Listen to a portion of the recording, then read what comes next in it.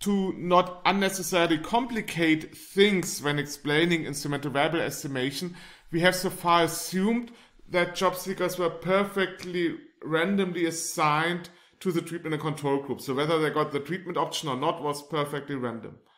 However, if you read the article, you can read on page 148 that once the caseworker had assessed the job seeker's eligibility, he ran an extranet program to randomly assign her to treatment 1, public program, treatment 2, private program, or the control group.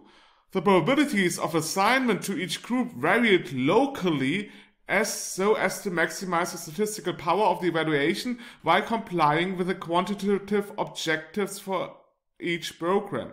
Each local area had targets in terms of recipients of the two programs. Yeah, so we see that for different regions, different localities, the probabilities to be in the treatment group or in the control group may have differed. But maybe we have regions that where it's easier to find a new job and regions where it's harder to find a new job. And this may very well lead to a bias even in our IV regression. Let's look at a graph to illustrate the problem.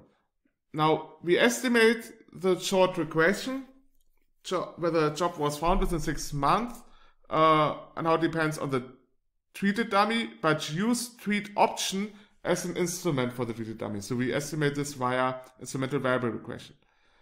But our instrument treat option is not perfectly randomized, but the probability to have the option for the intensive treatment depends on the region a job seeker may live in. But this region can also directly influence the probability to find a job within 6 months. So region is in a sense a confounder for our instrument treat option.